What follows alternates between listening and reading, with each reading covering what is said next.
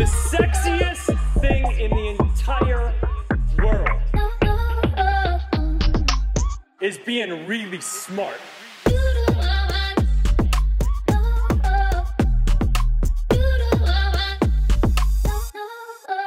Welcome to Smart is Sexy, the podcast where we discuss self-development, love, business, spirituality, and becoming a smarter, sexier human. Here we are. We took like a month off, but we're back. Whoa. Yeah, there's a lot of singing. I don't really know what's going on with me. I'm having like a weird day. Okay. But like a happy day. Not weird in like a bad way. I'm just like feeling a little bit loopy. Okay. Well, you guys, we're back. Welcome back. Your weekly dose of happiness has returned. I'm sure everyone is as excited as we are to be here. I am your host, Kelsi. Wow, look at that. And I'm Celeste. Welcome to our show, y'all.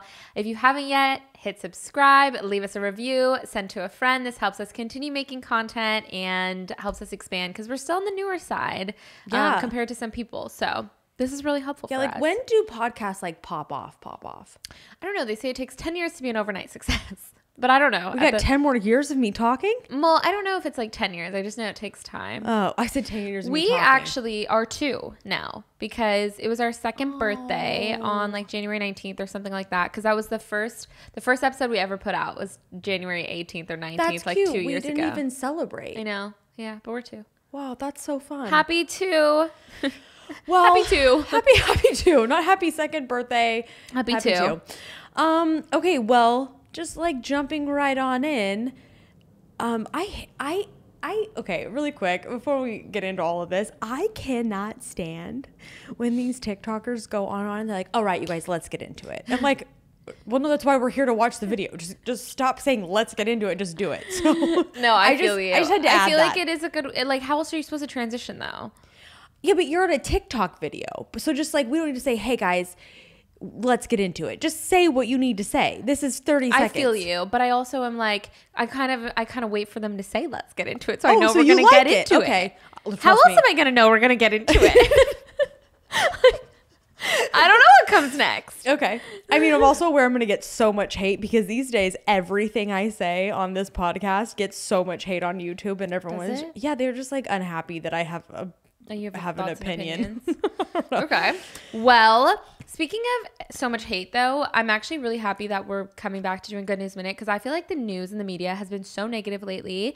I know obviously like it's always negative just because like America thrives on that, but lately, every time I go online or see any headline, see Twitter, any social media, it's so negative. It's like recession and this and political and this and outbreak and cases and sickness. And it's just like, I would be super curious to see what percentage of American media is bad news. I mean, it has to be like 99%. Yeah. And I also like, I get that like we have to be aware of what's going on in the world so we can do better.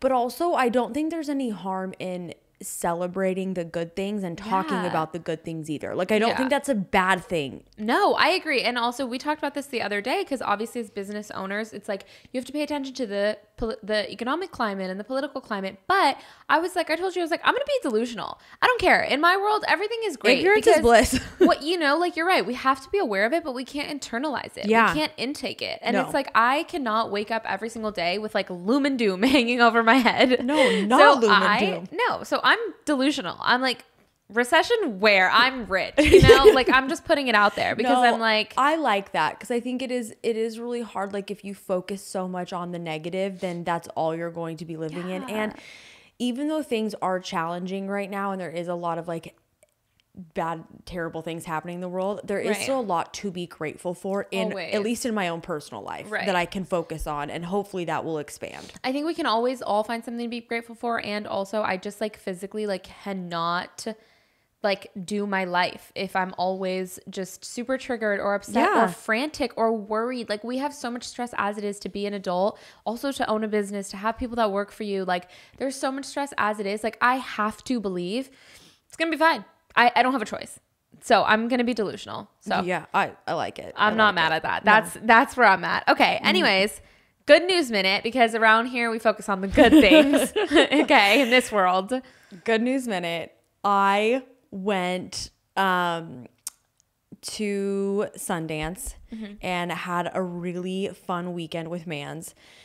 He was filming some like B-roll stuff for this documentary that was screening, and we got to see the documentary called Uncharitable. It's based on a book, and the documentary was incredible. But the next day he was doing some stuff, and I went with him because he needed someone to while he filmed he needed someone to drive the what's it called? Snowmobile. So I got to drive the snowmobile while he filmed. Oh, that's cool. But then we were filming dog sledding. So the guys were like, "Oh, do you want to go?" Oh. It was so much fun. Yeah, that's I had so the cool. best time. Loved it. I was like, "Oh, So you just sit there and the dogs pull you? Is this how this works? Yeah. So I didn't actually get to I got to sit in the dog sled. The person, there's actually someone who is like, knows how to like speak to the dogs and has trained them, and Okay, like he's that's like good. their person, so He's there, he's yeah. on it with you. Got it. And then I got to like sit in the dog sled and like film. It was so It much looked fun. really cool. It was honestly super. Yeah. It is incredible how quiet it is. Yeah. And I was sitting there being like, this is like what life is supposed to be like. You're Yeah. supposed to like experience things like this, and you're supposed to do new things and try new things and like live. You are Yeah. supposed to be living. It Right. was so much fun. Yeah, that is really cool. If anybody missed it, go on Kelsey's Instagram because she posted a reel Yeah. of her. I'm gonna make like Yeah. put more stuff up, but it was great. Yeah. It was just like such a cool experience to be like, wow, this is so different that not very many people get to do something like this. Right. Okay. So yeah, Cool. that's mine. Sick. Okay, mine is that my librarian dreams have come true, sort of. We started a book club. Yay. It's the Smartest Sexy Book Club. I'm super excited. So for anyone who knows us, you know, Kelsey and I are both big readers. And like a fun fact is that I actually wanted to be a librarian when I was like 18, 19, and the library wouldn't hire me because they said I needed a degree in library science. Which who knew you needed a degree? Who knew? And so at the time I lived right next to a nightclub called Hyde. And so I was like, well, library won't hire me. I'm just going to go work here because it's like right outside my house. And that was at the beginning of like our journey into nightlife. And then after that, we were both working in the industry, and like we started Viper right around this time. And you never got to be a librarian. I never got to be a librarian, but then we started this podcast, and then this podcast birthed a book club. And now I get to semi live my dreams in like a more modern way. Yeah. I'm like a modern librarian. You know? I have a book club. Okay. Yep. So that's my Good News Minute. In case you missed it, we started a book club, and we are now Audible influencers, which is like the most exciting So thing. fun. So technically, you guys, today's episode is brought to you by Audible. And when you click the link in our bio or on this video, wherever you're watching it, you get a month free on us. And then you get one book. You get one book, and then you also have access to all of the free books that Audible has on there. So like you get one credit, you'll be able to purchase. I mean, I hope that when you do Audible, if you sign up, you purchase our book that we recommended for the month, so you can be part of our book club. But also, you guys don't have to use Audible if you prefer reading, because I know some people do. You can also purchase the book so that you're able, because I've had a couple of people ask me like, do I have to do Audible in order to join the book club? And I was like, no, not at all. We are just being kind and offering you a free book. So, but also like take us up on that, you guys, because like just get on there, get the free book, and then you don't have to even join the book club if you don't want to. And audiobooks, I'm a big physical reader, but as of this year, I have been giving audiobooks a shot for the moments where I can't physically read. So for example, when I'm getting ready, or if I'm in traffic or anything like that, I can play a book. And then it's like, sometimes I'll even do like half reading and half Audible, whatever. But I like, because you can't always sit down with a book, you know? And it does take up, it sounds bad, but it's like, I think a lot of people don't necessarily always have the time to sit down and read. So if we're able to like, you can't read while you drive, but I can sit and listen to a book while I'm in the car and learn something new and, you know, expand my horizons. Yes, you can. So I'm really, really excited. We did already announce it. So we've already announced the first book. Yeah. We've already finished the first book. Yes. It was Atomic Habits by James Clear. He also reads the book on Audible, which is a very, like, the narrator plays a huge role in your experience with the books. And he was a great narrator. He was a great one. Very matter of fact. His inflection was good. Yeah. I didn't feel like I was bored. Maybe you're the librarian. You're coming for my job. Job wrecker. Spruce up. Whatever. Brush up or whatever it is. No, but I do agree with you. I think he was great. And actually, so I had read The Power of Habit before, which is like the, like the OG habit book. This is like the new big habit book.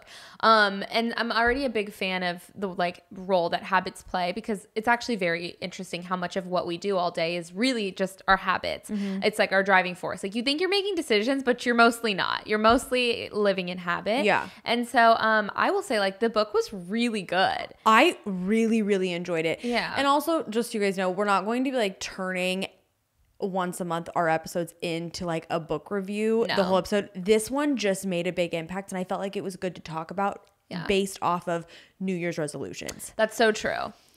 Because there's going to be some books that we touch on for a minute. Totally. We'll talk about it. We always want your guys' feedback on what you guys thought about the book and what your thoughts are. Yeah. But I definitely felt like this about habits was like a better conversation, and how it has really, just from reading the book, how the small shifts I'm trying to make daily. Right. That's why I like this book, because I felt like it was so easy to implement. Like, and it wasn't super textbooky. It was more like, here's how you can implement this. Here's how this is relevant in your life.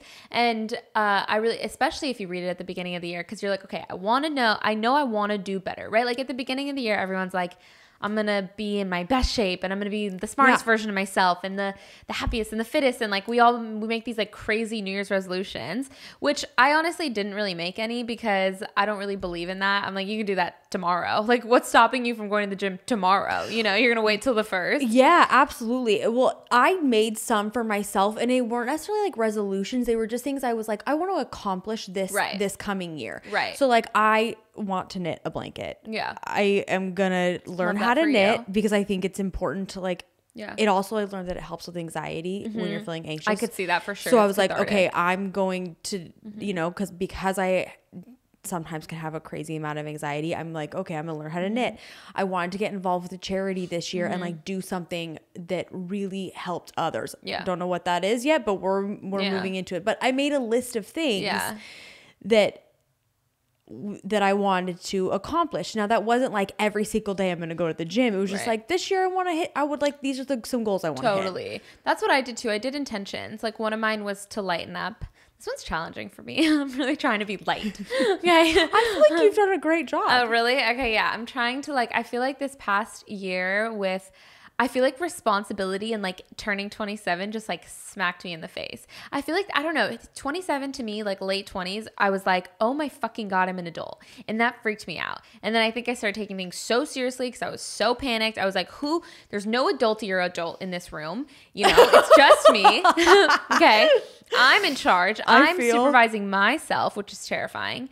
And so I was like, okay. But then this year I was like, I do want to like still lighten up and like still have fun. Cause like last year I was really, really tough on myself. I was like, I'm not going out. I'm getting up super early. And I still believe in having good habits, and we'll talk about that. Of course. But I also was like, I also can lighten up a little bit and still enjoy life. Yeah. I'm working on that though. It's difficult for me because I'm like really rigid and like, I should be doing this. And then the other thing I was like, and I want to go to Europe this year. Those were kind of the only two things that I put, because I was like, I already know my career goals are. I already know, Sure. and also like I hadn't really been super diligent about my workouts for the past like 4 months. So I was like, let's not be unrealistic and pretend that it's just going to happen tomorrow. So I was like, I'll do better in that area, but I'm also not going to be like, okay, out of nowhere, I'm now Iron Man, Yeah. So I was like, just a few resolutions. No, I feel you.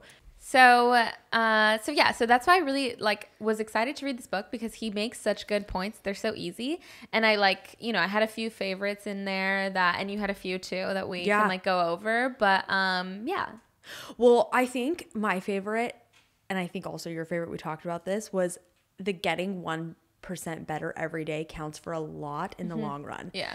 Because you can look back at your year from whatever you start. It doesn't need to be from January 1st. It can be from whenever you start, but you can look back in a year if you make 1%. changes every single day and look back and be like, I am so they much compound. Yes, Yeah. I'm so much further along now than I was a year ago. Even though I didn't have to like, I didn't run 10 miles every single day from the jump, but I like built up to my goal. Like that's a good feeling. He makes like such a good point in the book. He's like, we overestimate the ability to change everything, and we underestimate how impactful it is to just change one thing. Yes. You know, because when it's like 1%, it compounds over a year, and like you slowly get better at whatever it is you're doing. And so, yeah, you might not run 10 miles tomorrow, but if you start tomorrow with 1% more than you're doing today, then over time, like that compounds, and then you're hitting your goal. Yeah. And so, yeah, I love that, because I'm like, that's so true. I feel like every time people are like, I'm going to go change everything instead of just changing, you know, this one thing. Yes. No, I liked that a lot. Yeah, that was a great point he made. The other point that he made that I was like, wow, this is so good, is he talks about how like it's not about your goal, it's about your system. This was like my favorite thing. Which really made me sit and think about the system in which how I've my whole life. Yeah, because your whole life is a system. Yeah. So I'm like, wait, why is this causing me to create this habit? Like why are my habits my habits? Yeah. And he makes like such good points. He's like, if you just say my goal is to get rich, okay, well, that doesn't do anything for you. But if you say my system is I get up every day and I work on this for 4 hours, and then I do this for 1 hour, and then I put this out, he's like, well, now you're getting somewhere because you have a system. And he was saying how like we rise and fall to just wherever our systems are at. And I thought that was such a good point. I'm like, that's like so underestimated. I also liked how he talked about not to like focus on like the goal so much, because when he was like, what did he say exactly? He was like, the goal is not to be rich. The goal is to like be really successful in what you do every single day. And then you will get to the point of being rich. Right. Like, and I liked, and I'm probably butchering how he said that, but I really liked that because it makes you think like, no, I just need to be working hard. Right. No. And he makes like such good points for all of those things. And even so throughout the whole book, he talks about any type of habit. It could be like physical, emotional, mental, anything, smoking cigarettes, going to the gym, working, making money, all sorts of things. And something that he talks about, which I've actually noticed in my own life, is like, it's not about saying, oh, I'm going to pick up this habit and I'm going to go to the gym every single day. It's like, you have to assume the identity of somebody who does that. Even in it makes a lot of sense. Cause I think too, like with work, if I'm like, oh, I'm going to go, you know, close this many deals or make this much money. But if I don't feel that way, if I don't feel the identity of being a leader or a deal closer or something like that, then I'm not gonna do those things. You know what I mean? Like those are not gonna be my systems, because you're not in the identity of somebody who does it. And that's like a lot of times why our habits, like we break them. It's like, because you say, oh, I'm gonna get super fit.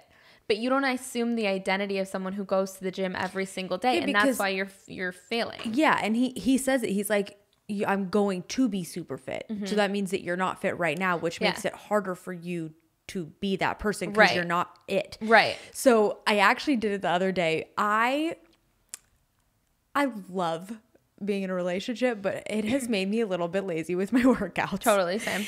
And that's okay. I'm honestly super fine with it. But I also enjoy working out. So I'm trying to get back into like really being motivated to be at the gym. And I did it the other day, used his thing of, I am a really athletic person. Or physically fit person. Right. So I'm on the treadmill and I was like, I do not even want to be here. I'm like 5 minutes into this jog, and I like jogging. Yeah. And I'm like, I'm 5 minutes in this jog and I want to go home. But I was like, you know what? No, I'm a really physically fit, healthy person, and physically fit, healthy people push themselves so that they can continue to be physically fit and healthy. No, and he makes like such a good point. He says, like, let's say you're trying to quit smoking and somebody offers you a cigarette. The difference is saying, no thanks, I'm trying to quit, versus saying, no thanks, I'm not a smoker. And I'm like, that's like such a good point. You change your identity, and then that's how those habits now become, you know, habits, because you're assuming the identity of somebody who already has them. And I was like, that is such a good point. Honestly, that little bit of information that you can take from the book is really a game changer. It really is. Completely. You know, and yeah. throughout the whole book, he talks about casting votes. And I was like, I'm going to use this because he's like, when you go to the gym, you're casting votes for somebody who is fit. When you show up early to work, you're casting votes for someone who is, you know, excited about work or is a boss or, you know, whatever. When you don't smoke cigarettes, you're casting votes for someone who is not a smoker. And I was like, the casting votes is good because then it's like, even if you only do a few minutes of a good habit, you're still casting votes for that. You're still working towards that. He makes like such a good argument for just making super small changes, you know? Yeah. The book really is really freaking good. So good. I know. I thought it was going to be good, but it actually was better than I expected. Yes, it will. And it's probably why it's like a New York Times bestseller. Yeah, that's true. Although I feel like every book is a New York Times bestseller because every book I pick up says New York Times bestseller. This one just really like popped off a ton. Like I was like, oh, okay, like good for you. Yeah. Good for you. Yeah. He also talks a lot about, which is something that we say often, is done over perfect and just like do something. Yeah. It doesn't need to be perfect and you don't need to beat yourself up over it, but just do something. Yeah. Well, and it's the same thing that we've said on the pod. Like you think that, oh, I'm going to do this when it's at its best, but then it's never going to come out because it will never be at its best. Like you have to just do it now because it's not going to be perfect. You don't need to change 20 things. And you can perfect it over time. Of course. But no, that is literally like, I liked it. I really did. That too. I know. And I didn't get a chance to do this. This was my bad. But I really want to get onto atomichabits.com and do his little worksheets that he has. That he mentions. Because I'm thinking like that would be kind of fun to sit there and like really focus on like writing down when he talks about like, oh, when I go to the gym, then I will get to sit and watch my favorite like the TV reward show. Like the reward thing and make your habits attractive and create a reward system for habits to make them exciting so you want to do that. Yeah, no, I totally agree. I know one thing he says, which like I don't do this on purpose because I know like when I want to avoid something, I don't do this, but he talks about how you need to set your commitments when you're in the right mindset. So if you know that you like don't want to be on social media, like if you know social media is a bad habit for you and it's distracting you, then have like a friend or an assistant change your password every Monday morning so that you're not on it throughout the week and they give it to you your password back on the weekend. Or book a workout class when you're in the mindset of it. And then so that you have to show up, because he says like, don't let yourself wait until like your willpower is there. Like make the decision and then commit to it. Yes. Which is like so true. So something that I think a lot of us do, I mean, I don't know this for a fact, but I do think a lot of people, and I am at fault, is if I'm not feeling very good about myself, say like I haven't been working out, I haven't been eating healthy, I then will go on and book a workout class, and it's like but then weirdly it's like a punishment, right? And that is making that working out is now a habit that he talks I don't about want. That too. Yeah, that's what. Yeah, so it's like back to say like in the right mindset, because then it's like this is creating a punishment when working out isn't a punishment for me, at least. It's like this isn't a punishment. This is something 100%. That you're rewarding your body with. Yeah, no, that's so true. And I was just like thinking about, I honestly took a lot away from the book and like things that I feel like we knew a lot of them, but it's like such a good reminder, you know, and they were like so easy to implement. Well, and the whole system thing, it does help you think about like when I'm doing certain things, I'm thinking, okay, wait, this is something I want to continue doing all the time. Yeah. So what am I doing right now that I can make this an exciting thing that I'm enjoying? And it does become just like washing my hair or turning on the light when you walk into a room, which is one of the examples he uses. Right. Yeah. And I think one thing that I really like that I can't stop thinking about since I read it is he talks about like lag time. Like everything has a lag time. What you eat today is not going to make or break your body today, but it's going to be in a few weeks when it's like, you know, accumulation of everything you've eaten the past few weeks or the few months. Or what you do at work today might not make a difference. You might just, you know, plant a seed, but in a month that might become a deal that you close. And so he talks about lag time, and it goes in both directions. Either you can make a good decision today, you won't see the benefit, you're not going to reap it, but there's a lag time, and then there's a lag time in the opposite direction, because if you make the wrong ones or you continue with your bad habits in a few weeks, in a month, those are when they compound. And then at that point you are going to have to deal with it. Which you and I have talked about so many times because we are so big, especially with business, we're so big on longevity and like not doing fast deals and fast money and building relationships. Right. So it's like, it is stuff that we know. I just need to also implement those things into my personal life. I know. And not just be so focused on the work aspect of it, because there are a lot of ways that I can be a better individual on a personal level, not just on a professional one. Right. No, of course. It's always like as a whole. Yeah. Yes. So those were some of my favorite takeaways. But overall, I mean, I was like, okay, I can easily make some of these changes. And like, I feel like when you read it too, you just have it in your head. You're like, oh shit. Like, I felt like it was really like motivating. Yeah. I was like, yes, I can. Also, the other thing too, and this kind of just goes back to, I know so many people fall off of like their New Year's resolutions or your New Year's intentions. And I think what happens is like, just because you fall off for a week doesn't mean you can't just like hop back on and keep going. Totally. Like, people just fall off and like, well, I already blew it. So it's like the rest of this time just goes to shit. And it's like, no. You can easily just be like, I didn't have a great week of working out or eating good or depending whatever it is that you're struggling with, then you just get to hop back on it the very next day. Somebody actually had tweeted this, which it was like, not that it was like corny by any means. It was just like, okay, but it made a good point. She was like, we all think that like, oh, I haven't done this hobby for so long, I forgot about it, I can't go back. And she was like, but you forgot your hobbies didn't forget you. Meaning like, you can always go back. Yes. You know, you can go do whatever you want at any point. Like, your hobby doesn't, your days at the gym don't care that you didn't come back, or you know, whatever it was that you were doing. Yeah, like, you're the only person who's really beating yourself up over literally that. Like, no one else is upset. So you get to just be like, hey, fell off, get to hop right back on and not even like really skip a beat. Yeah, no, totally. Yeah, those were all my favorite points. And he also said something else that I just think I needed to hear, because I feel like today, sometimes I'm like, we're such like longevity people. Like, I work towards like the bigger goals. I work towards like the long-term stuff. So I do think sometimes it's hard when I feel like people are like virtually overnight successes because things go viral so fast. And like, I don't really live in that world. So I'm like, okay, am I like not doing anything? But he makes such a good point. He talks about how like, you have to do something so well for years or for 80% of the time, and then you cross over like a critical threshold, and that's when something expands. That's when it comes out and everyone's like, oh, you know, wow, you're an overnight success, really, but the whole time you were building up to it.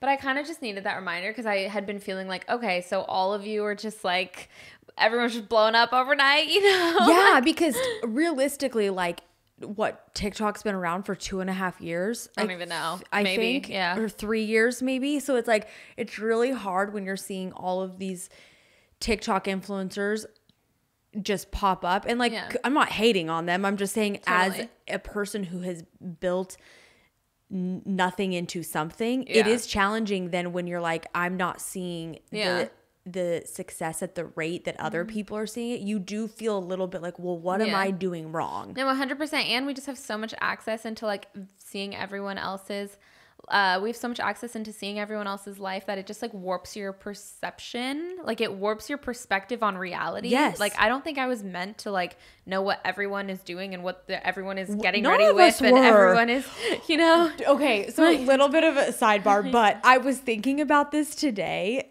when I was on TikTok. I like TikTok to like scroll, and I love the cooking recipes, you guys. I'm like really obsessed. I cook a lot of things from TikTok. But I was on there, and of course, like, you know, the makeup influencers come up, and then I'm saving like, oh, okay, this is a different tip. But I'm like, how does everyone constantly have the best makeup product ever to ever be using? I'm like, I am so tired keeping up with trends. Yeah. And like, I'm so do your thing, you guys. But I'm like, I as my individual self am so tired of figuring out the best new way to contour my face. And I think it's like such a and that's why I really like the point he made, because I struggle with that, because I'm like, everyone's like, you know, do content like as an entrepreneur, and you know, and obviously we have the podcast, and we've talked about this before. You know, I have a love-hate relationship with it, but like, I find myself, I'm like, okay, why am I comparing myself to you? You probably live in Arkansas. I'm never gonna meet you. Why am I sitting here being like, oh, she has this, and I'm like, I don't want to do this anymore. I want to go for a walk. And so sometimes I was like, is my work meaningless because you guys have millions of views for literally doing nothing, just getting ready in your bathroom. Meanwhile, I'm over here like employing 140 people trying to change an industry, and I'm like, and it doesn't seem to matter. So it kind of did get in my head for a little. And so when he was like, you know, you cross the critical threshold, and then that's when you expand. And I was like, I needed to hear that. I needed to hear that there is purpose in the long term, you know, and working hard at something. Well, and you know, with like the negative habits, the scrolling on social media, yes, you can scroll for an hour one day and it's not probably not going to do a whole lot, but time after time compounds. It does compound, and you're like, and then you're like losing time. I'm like, oh, I'm like not reading as much. I'm not like going on walks. I'm not seeing the sun. I'm just like, because you get addicted to it. Yes. You know, and it's like you're getting such quick dopamine because you know you can scroll and laugh or scroll and be relatable or scroll and this, like, you know, and it's just quick, just scroll. And so I've been having my own issues with that, and I'm like, okay, like I want to put stuff out, but I'm also like, I need to get the fuck off this app. So I don't know. I've been going back and forth. I mean, I delete Instagram. Yeah. I can easily get off TikTok. It's not something that like is Same. It doesn't bug me as much. Instagram I can catch myself scrolling, so I will delete the app from my phone. So lo siento to people who have DM'd me and then wait like a week for a response. It's just because the app's not on my phone, so I don't see things, because I try to take a break as much as I can. I get on, I'll do like a quick post for like work related things, but I really do try to like stay off of it and be present in my life, because I want to experience more things like dog sledding. I agree. Yeah. I'm with you. All right. Well, that was our recap of Atomic Habits. If you haven't read it yet, definitely check it out and use our link on Audible, because you get a free month and a free book. Okay, but to wrap up on a more fun note, what's your sexy? Okay. Wow, this has like been kind of a challenge for me lately. Okay, my sexy is going to be Do you want me to go first? Yeah, could you help me? Okay, mine is when you are dating someone and then you both just like die of laughter, like uncontrollably. I think that's like so cute and so like innocent and so fun. Yeah. You know, like and it could be anything, but when you're just like both like just dying of laughter, I think it's really cute. I like that. That actually sparked mine, so thank you. I appreciate that. Okay, so obviously we just kind of got back from like holiday season. We went to Man's parents' house. We went to see my family, and so that was required a lot of road trips and long road trips. But I think I used to not really enjoy road tripping very much, because I'm like, oh, let's just get there. I have so much fun going on road trips with him. So my sexy is like us in the car with our snacks, listening to Crime Junkies. Yeah, that's so cute. And just like the dogs are in the back seat and we're having fun, we're laughing, and it's just the two of us. And we just like for 8 hours, because we've been in the car for 8 hours and we're like, I honestly don't mind it. I don't mind it at all. It's really fun. That's cute. And he is, I just like him. So that's my sexy. Oh, okay, cute. Okay, there you did have one. I did have one. What sparked it from you? You're welcome. All right. You guys, as always, thanks for being here. Do you want to say your spiel? Do you want me to say your spiel? You guys, go on to YouTube, hit subscribe. I'm really obsessed with YouTube right now. I'm just like, I really need to figure out a system for hitting my goal of 1,000 subscribers. Yes. Oh my God, you guys, help us get to 1,000 subscribers. That's our goal. And that's like so cute and innocent, and you should help. Yeah. Yeah. Like, just do your civic duty. Yeah, literally. And then on Instagram and TikTok and everywhere else, you can find us at Smart is Sexy, and we'll be back every Wednesday. Thanks, guys. Bye. Oh.